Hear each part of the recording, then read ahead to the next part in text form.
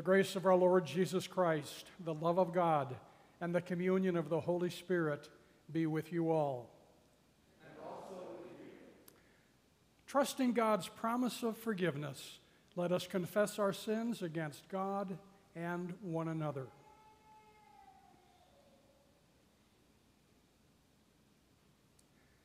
Gracious God, have mercy on us. We confess that we are captive to sin and cannot free ourselves. We have sinned against you in thought, word, and deed, by what we have done and by what we have left undone. We have not loved you with our whole heart. We have not loved our neighbors as ourselves. For the sake of your Son, Jesus Christ, have mercy on us.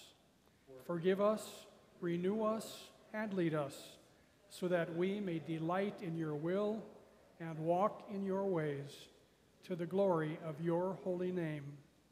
Amen. God, who is rich in mercy, loved us even when we were dead in sin and made us alive together with Christ. By grace, you have been saved.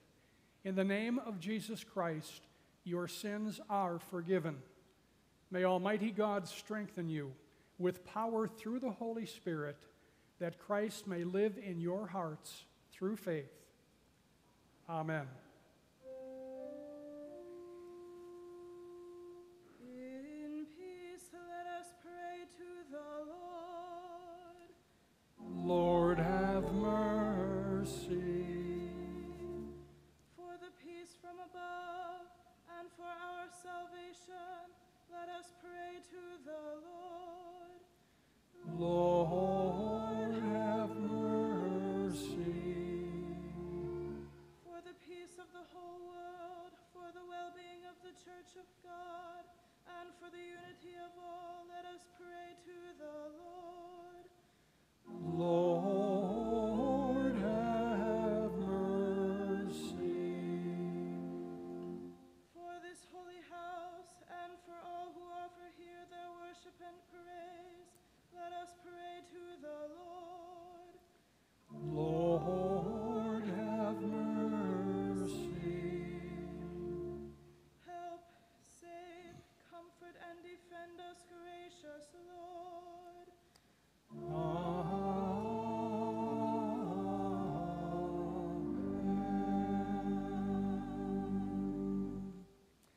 Let us pray. O God, by the passion of your blessed Son, you made an instrument of shameful death to be for us the means of life. Grant us so to glory in the cross of Christ that we may gladly suffer shame and loss for the sake of your Son, Jesus Christ, our Savior and Lord, who lives and reigns with you and the Holy Spirit, one God, now and forever. Amen. Please be seated.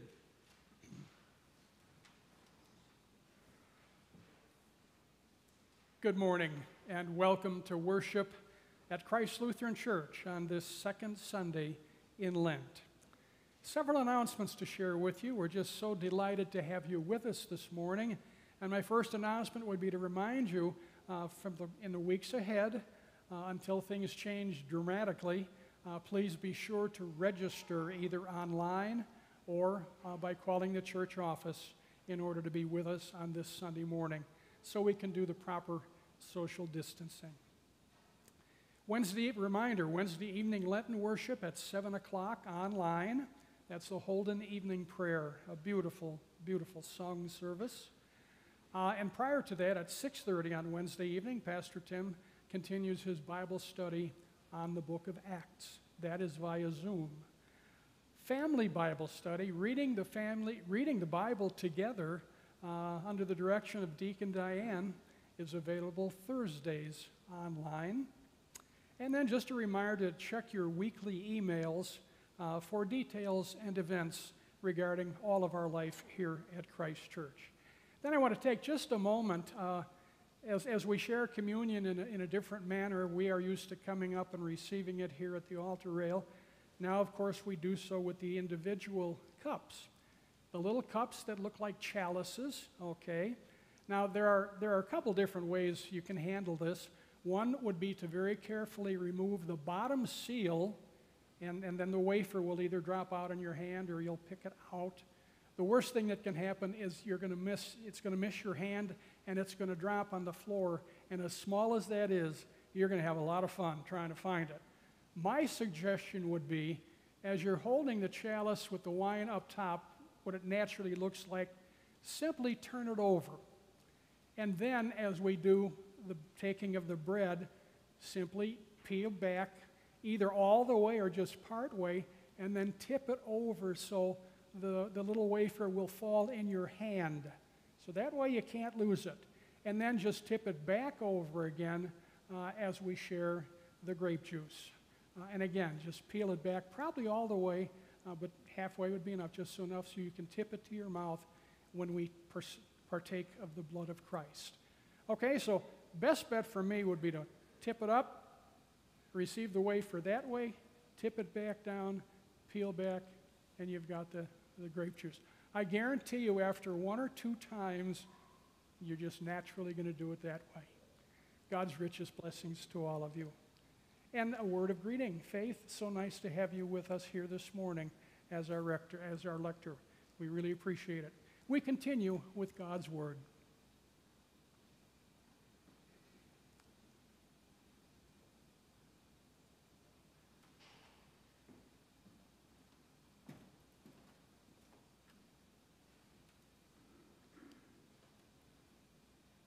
The first lesson comes from the book of Genesis, the 17th chapter, beginning at the first verse.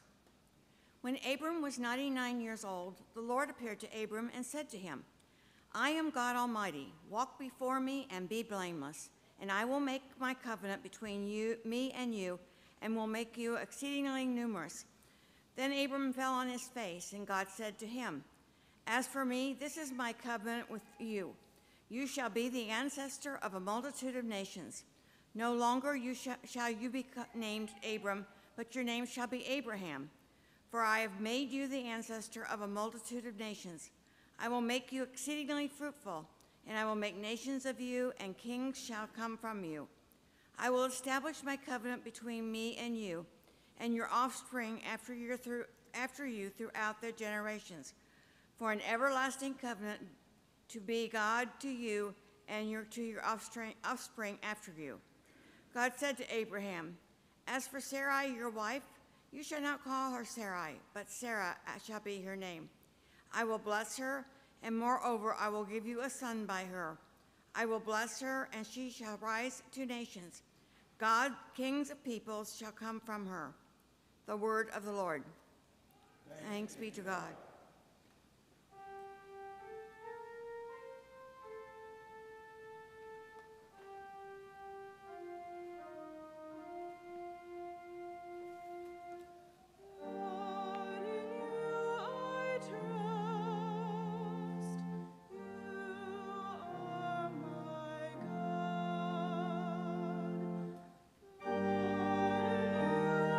I trust.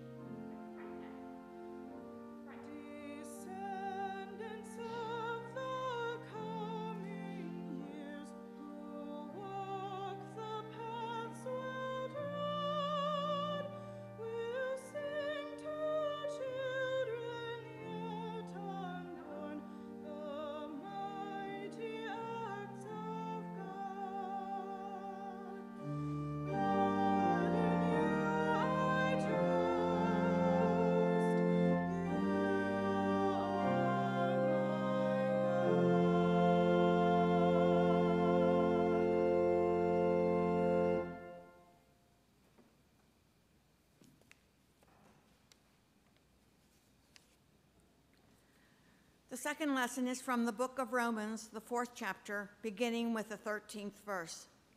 For the promise that he would inherit the world did not come to Abraham or to his descendants through the law, but through the righteousness of faith.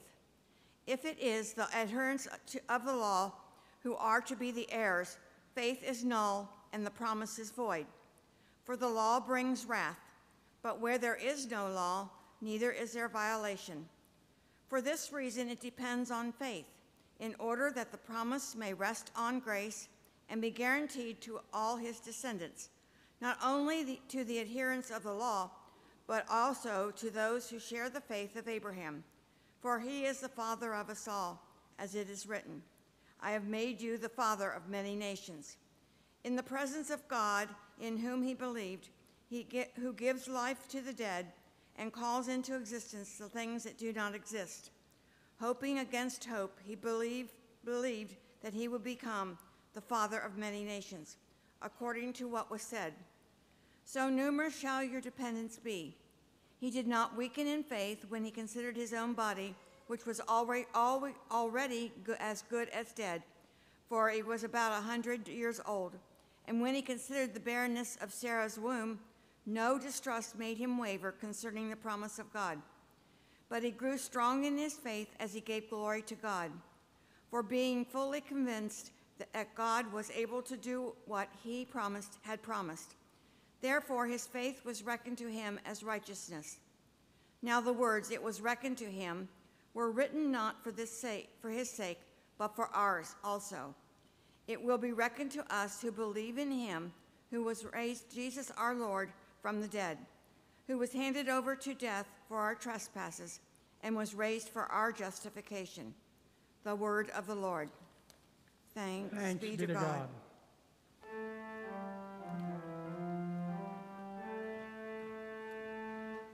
Return to the Lord our God, for he is gracious and merciful, slow to anger, and abounding in steadfast love, and abounding in steadfast love.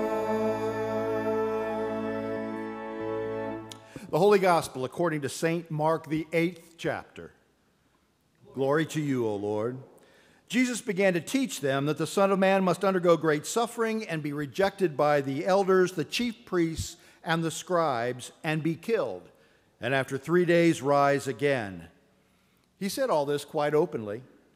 And Peter took him aside and began to rebuke him. But turning and looking at his disciples, he then rebuked Peter and said, "Get behind me, Satan, for you're setting your mind not on divine things, but on human things." He called the crowd with his disciples and said to them, "If any want to become my followers, let them deny themselves and take up their cross and follow me. For those who want to save their life will lose it, and those who lose their life for my sake and for the sake of the gospel will save it. For what will it profit them to gain the whole world and forfeit their life? Indeed, what can they give in return for their life? Those who are ashamed of me and of my words in this adulterous and sinful generation, of them the Son of Man will also be ashamed when he comes in the glory of his Father with the holy angels." The gospel of the Lord. Praise to you, O Christ. You may be seated.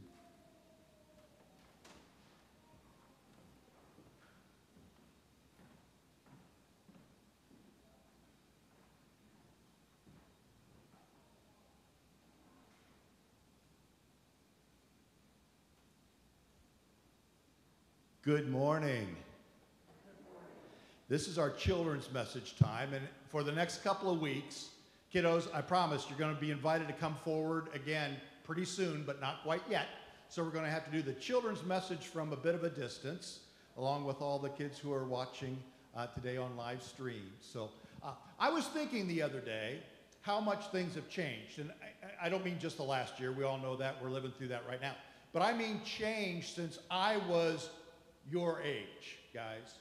Since I was your age. So we're talking about early 60s, all right? And so what things have changed? Well, we can just go down the list. I mean, everything from computers to internet, whatever, along the way, cell phones Just the idea of cell phones and the games we can play on cell phones. When I grew up, it was nothing but board games. How many of you like board games? There are a few of you who still like board games, blast from the past, right? Yeah, we had game night every night at my house. Friday night, we'd play Skittles. You might remember Skittles, some of you, you know, with the wooden bowling pins that are set up and you pull the string on the thing that's, whatever. Or Trouble, Monopoly, whatever. But I brought with me one of the most famous board games of all time. It's called The Game of Life. Anybody ever played The Game of Life? Oh yeah, The Game of Life. My wife, Sharon, hates this game. But anyway, that's a whole nother story. The Game of Life. Now, interestingly enough, did you know that this is the oldest board game that we have, besides chess and checkers and those kinds of things? But it was the first modern day board game. And you know the year that it was invented? 1860. 1860 was the first year of the Game of Life. And on the back, of course, you know, you play it, you spin, and you know, whatever number, you move ahead spaces. But the back of the game says this: live the life you want. Choose your path for a life of action, adventure, and unexpected surprises. It's your choice. It's your choice. Now, anybody know how you win the game? Who wins the game? Anybody remember? Whoever has the most money at the end of the game wins.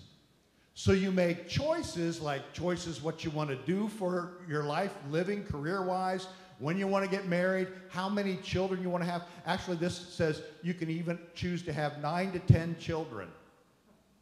I don't know if that's a new addition to the game. I don't remember that number, frankly, but yeah, it's your choice.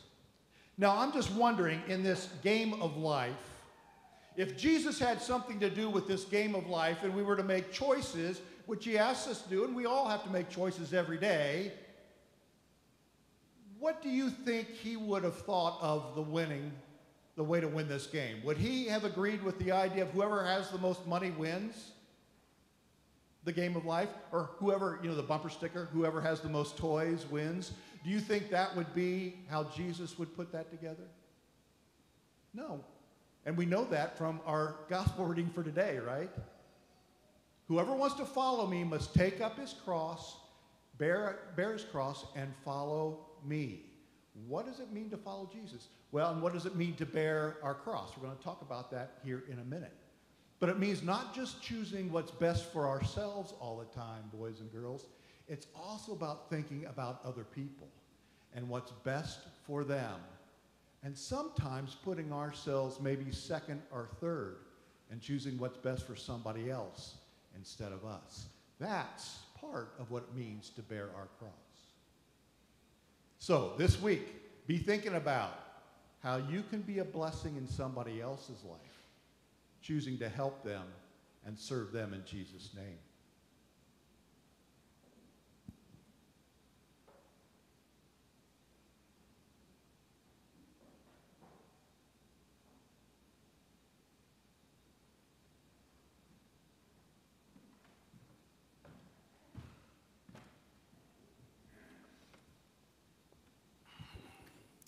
And now grace to you and peace from God our Father and our Lord and Savior, Jesus, the risen Christ. Amen. The problem with having the preacher do the children's sermon is that you usually get the sermon during the children's message, so maybe I should just say amen and move on, but that's okay. We're not going to do that. Our gospel lesson for today, this second Sunday in Lent, continues our Lenten theme, and really it's the theme for every single Lent, journeying with Jesus to the cross. And what that focusing or following of Jesus asks of us, requires of us. And so today Jesus says to the multitude, to the crowds, to the disciples, to Peter, to you, and to me, if anyone wishes to come after me, let him deny himself and take up his cross and follow me.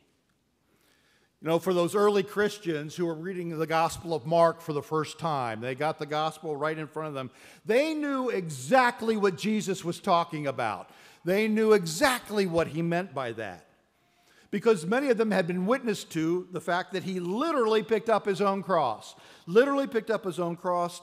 Jesus willingly chose to go against his own will. You remember the Garden of Gethsemane, which we'll see during Holy Week. He's praying in the Garden of Gethsemane, and what is he praying? He's praying, Father, I really don't want to go through tomorrow. Doesn't sound like a great day. So if there's another way we can do this, please let me know now. But then he said this, but not my will, but your will, Father, be done. And so, sure enough, Jesus did what he had to do. He did what he had to do, not for himself, but for you. He did what he did for you and for me. And so now, what does it mean to bear one's cross? Well, that definition has gotten a little fuzzy over the centuries, hasn't it? Just a little fuzzy as to what bearing one's cross means. It's kind of like the lady who said to a friend, I guess my bitterness is my cross to bear. I guess my bitterness is my cross to bear. And her friend replied, no, dear, I think that's your husband's cross to bear. Neither perspective has anything to do whatsoever with Christian cross-bearing. Neither one. So what did Jesus mean when he said, if you want to follow me, take up your cross? Well, here's what Jesus meant. When you bear the cross or even wear the cross, bear the cross or wear the cross, you are saying, we are saying, because we're all in this together, right? We are saying that we are willing to serve God no matter what. We are willing to serve God no matter what. We are also saying that we are willing to serve others in Jesus' name, no matter what. Serve others in Jesus' name, no matter what. And that we are willing to put ourselves aside sometimes to focus our attention, actually all the time, to focus our attention on Jesus and his kingdom. That we are willing to do that. That's what it means to bear the cross and to wear the cross. And you know what? That might cost us money. That might cost us precious time. That might cost us life in our comfort zone. It might cost us, as it cost the disciples, all except John, their earthly life, and those who have been persecuted and martyred for the faith down through the centuries. Jesus means that when you wish to come after him, you deny yourself, take up your cross, and follow him. God's will comes first, not yours and not mine. So with that said, let me ask you, is that where you are today? Is that where you are today in your journey to the cross? Does that describe your life? Does that describe my life? You know, I think of a lot of decisions that I've made in my life, and a good number of those decisions, I'm sorry to say, had to do with me. Had to do with me. I made a decision that was best for me, most comfortable for me, less inconvenient for me, more lucrative for me. And I have not thought as much about the folks around me who would be affected by that. I've done that more than once, more than twice. You know, there are many Christians who live primarily for themselves and the people they love. And those folks aren't evil. They're not bad. Some are in church every week or online or radio church every week. They are law-abiding. They are God-fearing. The only problem is that they truly don't know what Christian cross-bearing is all about. And the fact is, if there's no gospel, or if you don't believe in Jesus, then it's no big deal. If you don't believe in Jesus, if you don't believe the gospel or hold on to that in faith, then it's no big deal, right? But if we do believe in Jesus, if we do confess him as Lord and Savior, if we do wish to follow Jesus, well, then it's a bigger deal. It's a bigger deal. It's about striving to live the Jesus life in this world. And we might be asking ourselves, well, what does that look like exactly? What does a Jesus life look like in this world today? Apostle Paul gave us a perfect formula for that in Philippians chapter 2. The first 8 verses I'd like to share with you. Listen closely to what Paul says. Therefore, if you have any encouragement from being united with Christ, do we have encouragement from being united with Christ? I certainly hope so. If any comfort from his love, do we receive comfort from Christ's love? I certainly hope so. If any common sharing in the Holy Spirit amongst ourselves, if any tenderness and compassion, then make my joy complete by being like-minded, having the same love, being one in spirit and of one mind. Do nothing out of selfish ambition or vain conceit. Rather, in humility, value others above yourselves, not looking to your own interests, but each of you to the interests of the others. What if we applied that to our politics? That's a rhetorical question. Just asking. In your relationships with one another, have the same mindset as Christ Jesus. The same mindset that Jesus had. Who, and he's going to describe that now, who being in very nature God, did not consider equality with God something to be used to his own advantage. Now imagine Jesus on the cross. By the way, Wednesday nights, you're invited online. We're doing the last 7 words of Christ from the cross. The other night, we did his first words from the cross. Father, forgive them, for they know not what they do. Now, I'm thinking to myself when I read that, if I had the power of God, if I was God in the flesh, I guarantee you those wouldn't have been the first words out of my mouth. You guys would have been in trouble. I can imagine Jesus, I can't imagine Jesus, but if it had been me, you guys, you just wait until I'm back in 3 days, then you're mine, right? He did not consider equality with God something to be used to his own advantage. Rather, he made himself nothing by taking the very nature of a servant, being made in human likeness. And being found in appearance as a man, he humbled himself by becoming obedient to death, even death on a cross. That, my friends, is true Christian cross-bearing. And that cross-bearing will take many, many forms. The many different ways that we can be blessings to other people in the name of Jesus. Mary Glover, one example. She's in charge of a Christian outreach ministry in Washington, D.C. that feeds the homeless every Saturday night. She used to be one of the homeless who would stand in line at that very ministry. But she got back on her feet again with the help of other folks, and so now she is the director of this ministry. And she prays with those folks who are volunteering every Saturday night before the folks come in for their food. And her prayer goes like this: Lord, we know you'll be coming through this line tonight, so help us to treat you well. Help us to treat you well. That's cross-bearing. That's the Jesus life, right? Or how about this? John Maxwell, in his book, The Power of One, shares this story. In 2001, the CEO of Baxter International, a medical supply company, made a decision that cost his company $189 million. Now, I know what you're thinking. Another in the long list of CEOs that cooked the books or absconded with funds to pay for a luxurious lifestyle. That is not the case.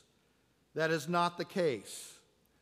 Harry Kramer, the CEO, it was his honesty, his faith, his sense of ethics that caused him to make another kind of decision. You see, executives at Baxter International learned in 2001 that one of the products they manufactured, a filter for a kidney dialysis machine, may have been defective. Some dialysis patients using the Baxter International filter had died of unexplained causes. Rather than covering up the situation or passing it on as inaccurate, Kramer recalled all the filters, instituted a rigorous investigation into the problem, and this recall and investigation cost the company $189 million. In addition, he said, the performance bonus that I get every year, we're cutting out altogether because this happened on my watch. And then to top it all off, he informed all of his competitors in the manufacturing business of the flaws in his filters so that they could benefit from the research his investigation turned up. That's cross-bearing, right? That's cross-bearing. That's the Jesus life. And again, it happens in many different ways. Now, let me say this, and please hear this. If you have fallen asleep, wake up, because this is important. Are you all awake? I need to see your hands up just for proof before I go on. Okay. Chet, put your hand up. Thank you. Jesus was not. Jesus is not. I am not talking about works righteousness or earning our salvation. That's not what this is about. The moment you confess Jesus Christ as your Lord and Savior and believed on the forgiveness of your sins through his death on the cross and his resurrection from the tomb, you were saved. You were justified by his grace through faith. That's what our second lesson talks about in Romans, right? Using Abraham as the example. You are justified by his grace through your faith. But friends, wouldn't it be an awesome thing to someday stand before the Lord and have him, Jesus himself, the Word of God made flesh, the creator of all time and space, to look you in the eye and say, "Well done, my good and faithful servant." Gives me goosebumps just to think of that. So, my brothers and sisters in Christ Jesus, how will you and I be blessings to others this week in the name of Jesus? How are we going to be cross bearers, Jesus lifers? Be on the lookout for the opportunities the Lord will bring your way, because he will. He will. Amen.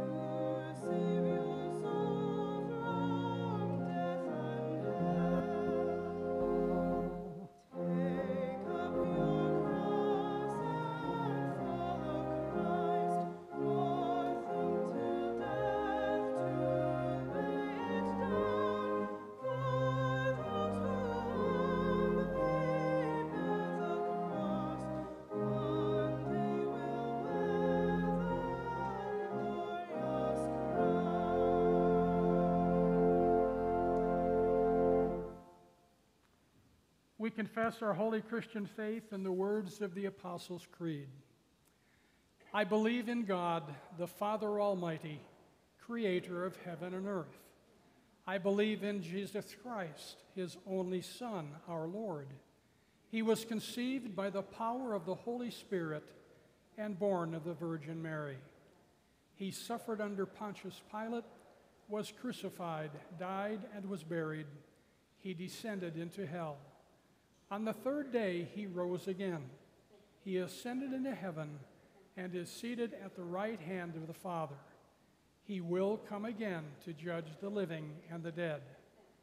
I believe in the Holy Spirit, the Holy Catholic Church, the communion of saints, the forgiveness of sins, the resurrection of the body, and the life everlasting. Amen. Relying on the promises of God, we pray for the church, the world, and all in need. Almighty God, your gift of grace is for all people. Give confident faith to all the baptized, that they may follow you wholeheartedly. Give all believers joy in your promises, and give hope and courage to those who suffer for their faith. Hear us, O God.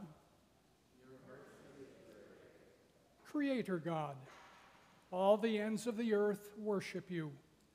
Teach humanity to wonder at your works and to join you in tending to creation's well-being. Hear us, O God. Sovereign God, you rule over the nations.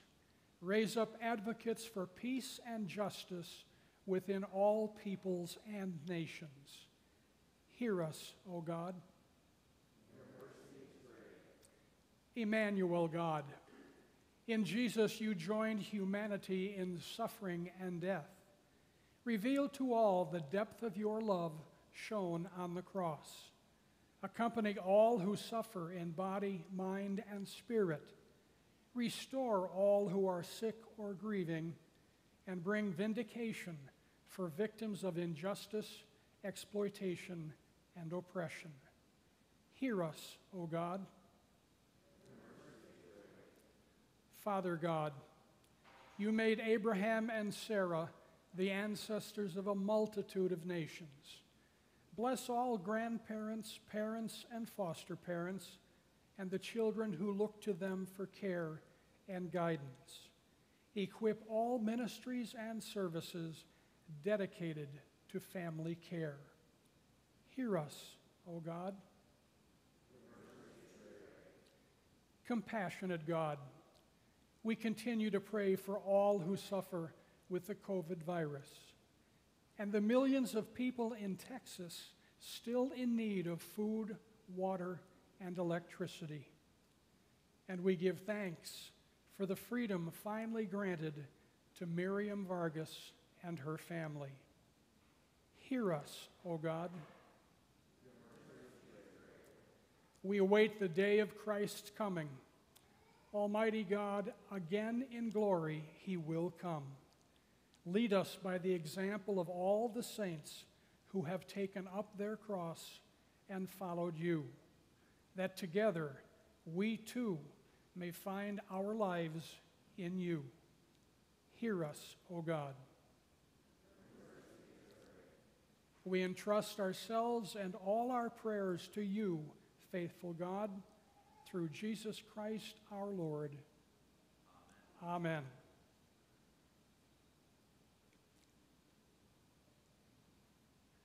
In the night in which he was betrayed, our Lord Jesus took bread.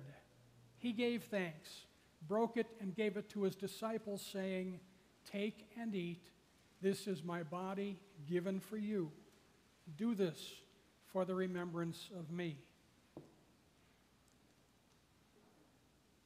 And again after supper he took the cup, gave thanks, and gave it for all to drink, saying, "This cup is the new covenant in my blood. It is shed for you and for all people for the forgiveness of sin. Do this for the remembrance of me." and then we pray together as our Lord taught us. Our Father, who art in heaven, hallowed be thy name. Thy kingdom come, thy will be done, on earth as it is in heaven. Give us this day our daily bread, and forgive us our trespasses, as we forgive those who trespass against us. And lead us not into temptation, but deliver us from evil.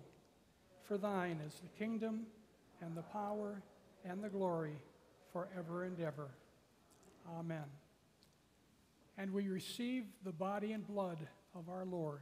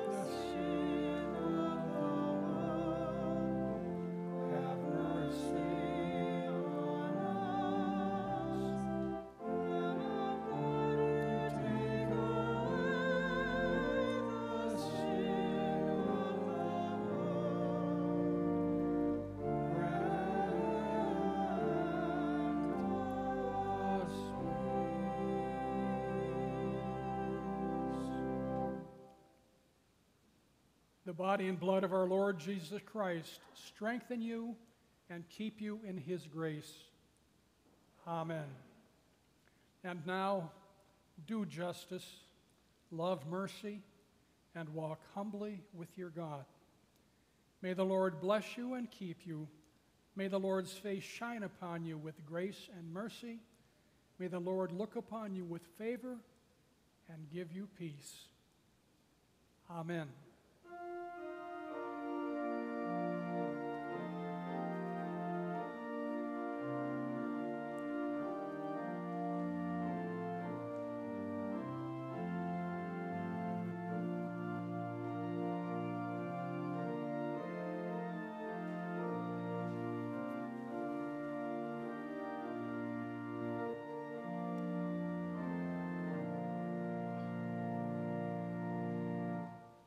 Give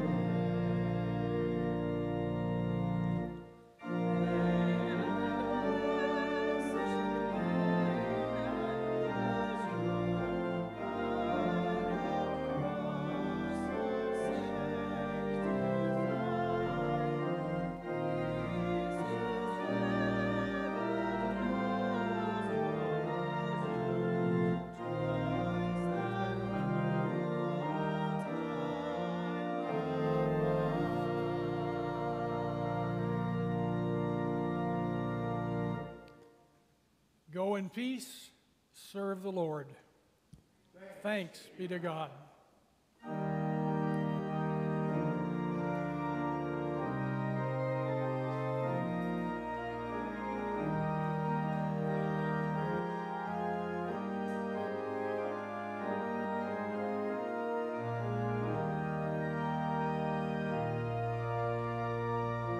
I'll let you say sorry. So much, Faith. Beautifully done. Thank you.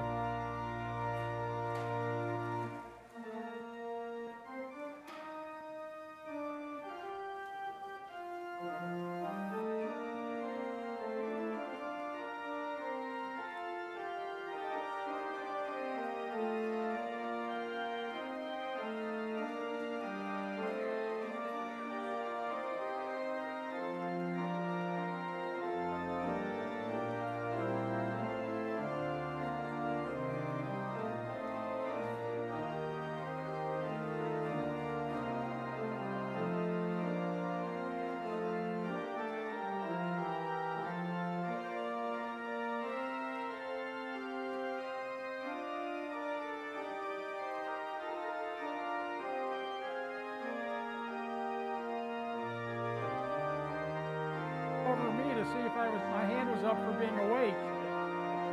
What you got, Chet?